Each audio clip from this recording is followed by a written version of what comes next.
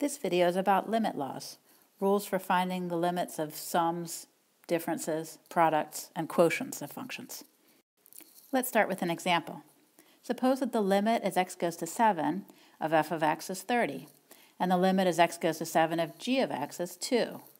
What's the limit as x goes to 7 of f of x divided by negative 3 times g of x? Well, since f of x is heading towards 30 and g of x is heading towards 2, it makes sense that the quotient should head towards 30 divided by negative 3 times 2, or negative 5. In calculating this limit, by plugging in numbers for the components, we were actually using the limit laws, which I'll now state. Suppose that c is a constant, just some number, and that the limits as x goes to a of f of x and g of x exist, as finite numbers, that is, not as limits that are infinity or negative infinity. Then the limit of the sum, f of x plus g of x, is equal to the limit of f of x plus the limit of g of x. In other words, the limit of the sum is the sum of the limits. Similarly, the limit of the difference is the difference of the limits. The limit of c times f of x is just c times the limit of f of x, and the limit of the product is the product of the limits. The limit of the quotient is the quotient of the limits, provided that the limit of g of x is not equal to 0, since we can't divide by 0.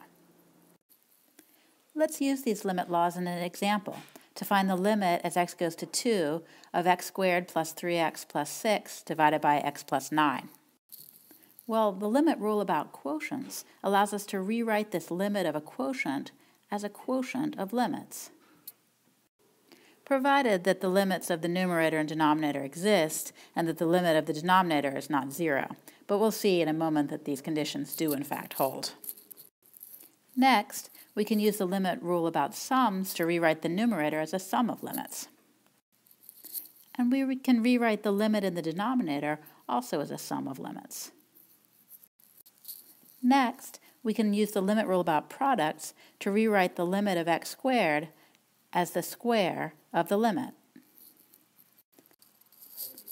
That's because x squared is really x times x, and so the limit of x squared is really the limit of x times x, which by the product rule is the limit of x times the limit of x, which is the limit of x quantity squared. Going back to the original problem, we can now use the limit rule about multiplying by a constant to rewrite the limit of 3 times x as 3 times the limit of x. And I'll just carry the rest forward. Now that we've got things broken down into bite-sized pieces, we can start evaluating some limits. Notice that the limit as x goes to 2 of x is just 2, because as x heads towards 2, x heads towards 2.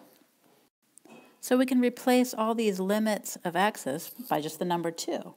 So we get 2 squared plus 3 times 2.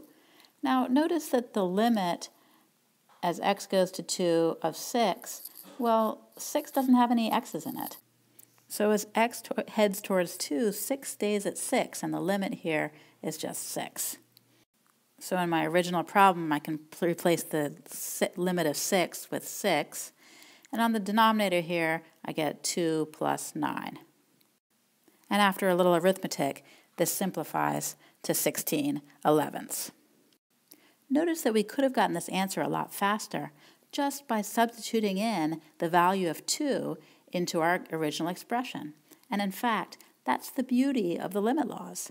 They allow us to evaluate limits of rational functions just by plugging in the number that x is going towards, as long as plugging in that number doesn't make the denominator 0. It's not nearly so simple when plugging in the value does make the denominator 0. And in the future, we'll build up a bunch of algebraic techniques for handling this situation. In this video, we've talked about the limit laws.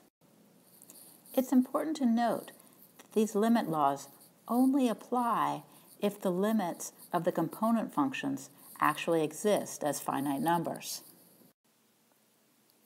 If the limit of one or both of the component functions don't exist, then the limit rules just simply don't apply. And instead, we have to use other techniques to try to evaluate the limit of a sum, difference, product, or quotient.